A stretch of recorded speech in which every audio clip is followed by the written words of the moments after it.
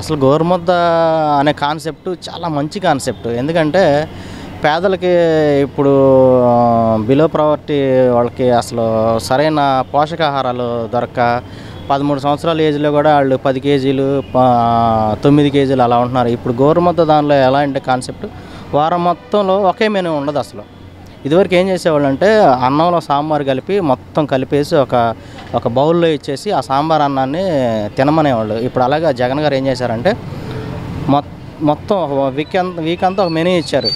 దాంట్లో 2 సార్లు 3 సార్లు గుడ్డు ఉంది, ఎగ్ ఉంది, 2 సార్లు చికెన్ ఉంది, దాంతోపాటు చిక్కీ ఇస్తారు. చిక్కీ అంటే అది మీన్స్ ఏంటంటే అది వేరుశనగ పప్పులను తర్వాత ఇంకా పప్పులు 2-3 పప్పులు ఉన్నాయి, అవి మిక్స్ చేసి ఇస్తారు. అది దానివల్ల చాలా ప్రోటీన్స్ వస్తాయి.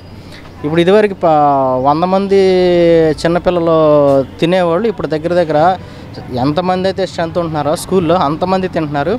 అసలు ఇంటికి ఎవరు వెళ్ళట్లేదు. అసలు ఆ భోజనం కోసం అని కూడా కొంతమంది చదువుకుంటాకు వస్తున్నారు. అసలు ఈ విషయంలో జగన్ గారిని అన్ని రాష్ట్రాలు ఆదర్శంగా తీసుకుంటున్నాయి. ఇప్పుడు కేజ్రీవాల్ గారు కూడా జగన్ గారి 2-3 పథకాలు ఆయన కాపీ కొట్టాడు.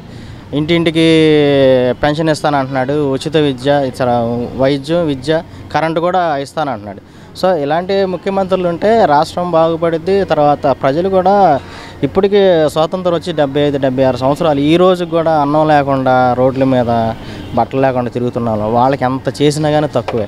సో ఈ గోరుముద్ద అనే కాన్సెప్ట్ మాత్రం కడుపు నిండా అన్నం తింటారు, చక్కగా చదువుకుంటారు. వాళ్ళు ఇంకొక 10 సంవత్సరాల తర్వాత ఇదే స్టూడెంట్లు ఆ 10 సంవత్సరాల తర్వాత ఒక మంచి పొజిషన్కి వస్తారు. ఆ రోజు చెప్పుకుంటారు జగన్ గారి వల్ల మేము చదువుకున్నాం, జగన్ గారి వల్ల మేము అంత ఆరోగ్యంగా ఉన్నామని.